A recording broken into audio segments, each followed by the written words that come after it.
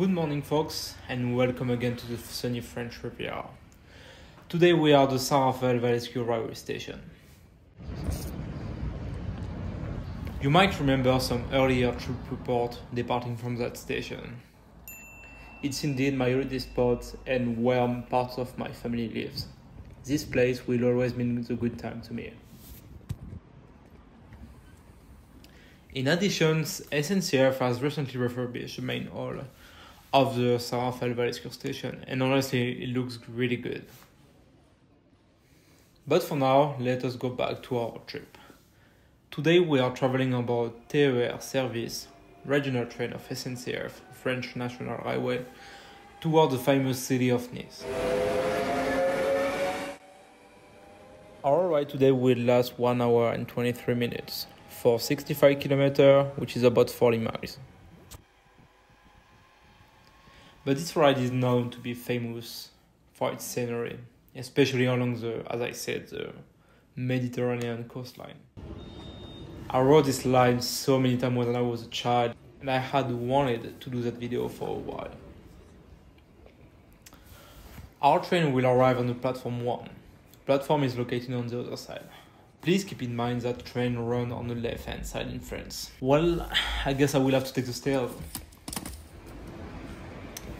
So our train today will run on the famous Marseille to Ventimiglia in Italy line.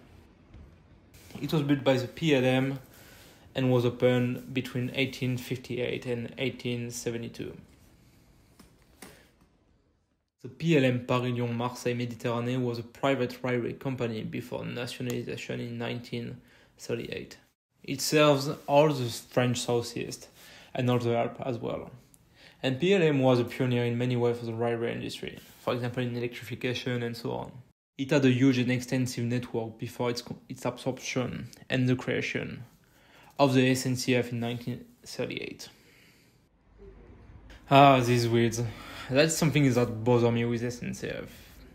Like, come on, what will the customer will think of that? It's actually pretty sad and not really respectful for the customer. Here's our ride is already coming. For that trip I paid €12.80, which is roughly $15, which is honestly a fair price for a 1 hour and 23 ride. Our train today will be a Z26500. It's a new EMU electrical multiple unit made by Alstom, but please take a look at the second train set. Indeed, this one comes in the Principality of Monaco livery, but it's owned and operated by SNCF.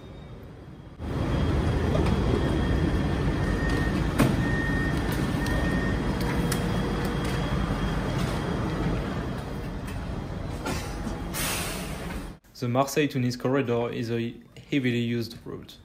It serves many touristic cities along the Côte d'Azur. Most of the train can be crowded, especially during the summertime. My goal here will be to review a seat without bothering any passenger. My first bet was a former first class, where people think it's really a first class, but it's not. However, it was already occupied, so let's try something else.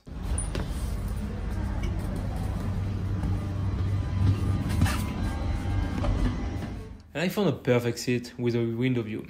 Be sure to be on the right hand side on the eastbound trip, like mine today, and on the left hand side on the westbound trip to see the stunning landscape.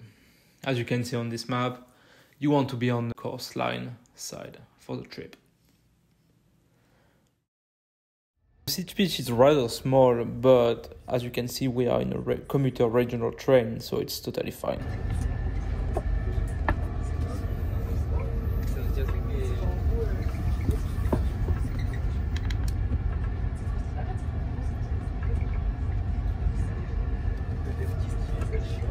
Only selected seats come with a power outlet. Consequently, you have to run for one.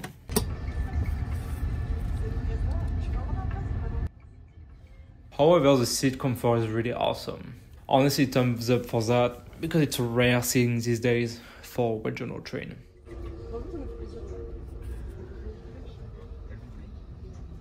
And by the way, did you notice that the seats are exactly the same as the one on board the low-cost high-speed train Ouigo? Look at that.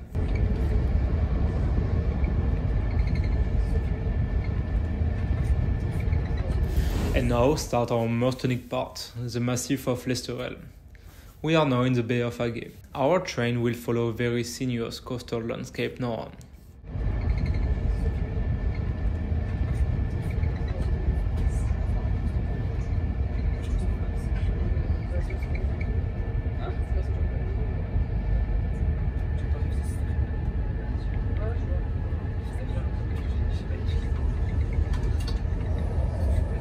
If you are enjoying this train trip report, please consider subscribing for more every week. And don't forget to hit the notification button to don't miss a new video. By the way, I recently launched my Patreon page, so if you are interested in access and unique and exclusive content, and you want to help out the channel, please check out our Patreon page for more. Here are the famous red rock of the Esterel Massif. They are so typical from that region. Right now, our train follows the even more sinuous road 559. As you can see, it's beautiful.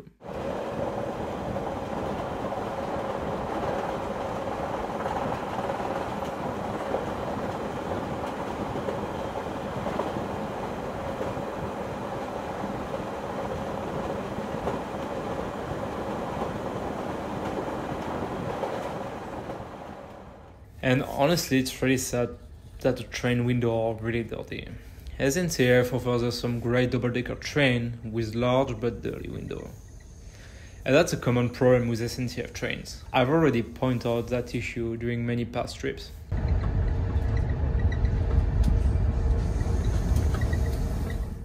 And this is the highlight of the trip, the marvelous Anthéor viaduct, a perfect spot known by many rail fans in the area.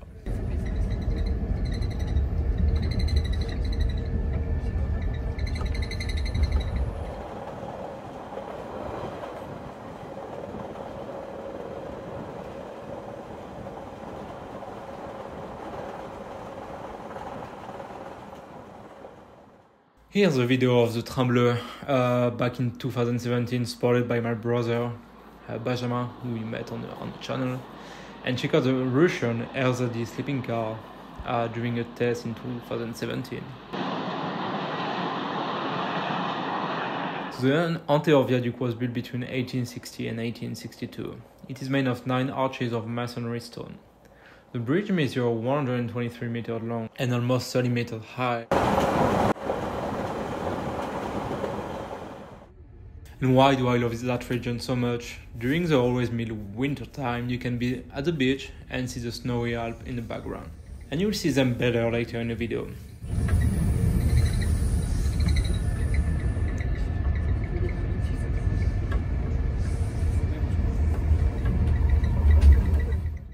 Like right here as we are approaching of the Bay of Cannes.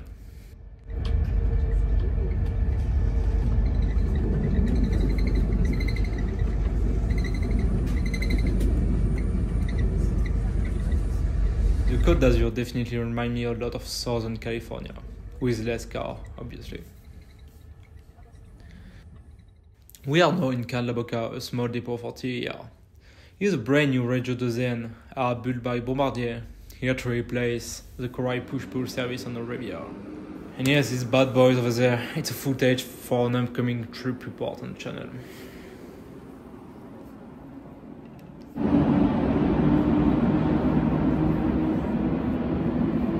And from my memory, this depot used to host many overnight trains during their daybreak during summer. For example, Belgium SNCB, Dutch NS, or German DB, or even if SNCF train were staying there during the day. Well, that was a different period for sure. Here are some pictures.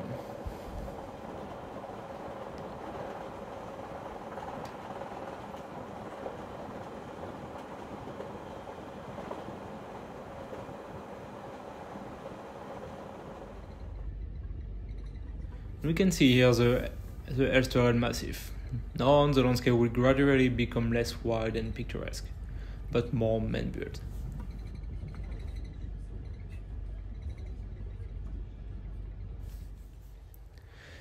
As you can see, our train is heading to Nice, not Marseille, obviously. Somebody forgot to reprogram the announcement board.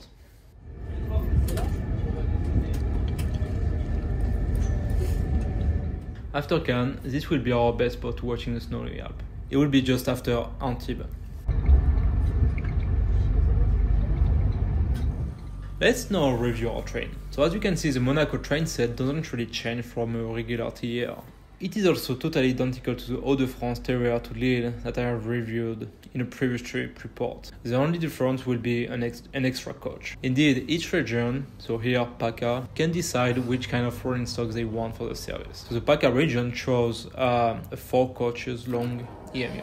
And now here's the toilet time. Yeah, that was pretty embarrassing, the toilet don't lock. Yeah, that's annoying actually. But surprisingly, for that crowded train, everything was clean and fully functional. That's not the case usually.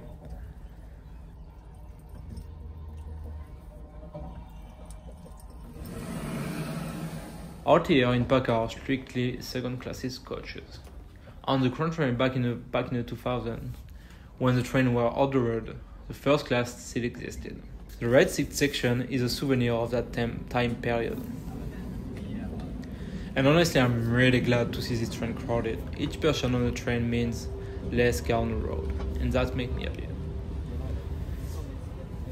Also, I would like to say something about the staff. Inexistent. I haven't seen any onboard staff during that trip, and that is sad and really frustrating as a paying and ticketed rider that I am. Many may be fair dodger, and it raises a safety concern as well. There is no conductor to supervise anything. But we arrived perfectly on time in Nice, and that was an overall pleasant trip. A great value trip, quick and beautiful. But please SNCF, do something about your conductor. On some line we never saw them, especially the Marseille to Nice one. Also, I would love to enjoy the scenery through clean windows. Every passenger deserves to enjoy the beauty from the train. Please don't forget to follow us on social media for more. Oh man, I love that Monaco library. It's beautiful.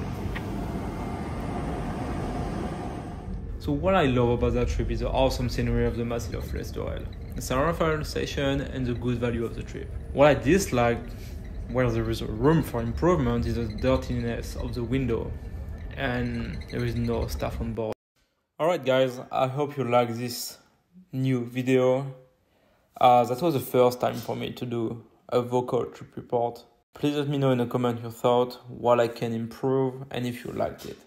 If you like that new format of video, please go vote in a poll on YouTube, and maybe I will switch to the new type of trip report. The main reason why I haven't done that earlier, it was because of my English. As you might heard, I'm not a native speaker English, so some people can have trouble to understand me. But now I'm feeling more comfortable to do it. So please let me know your thought, and we will see.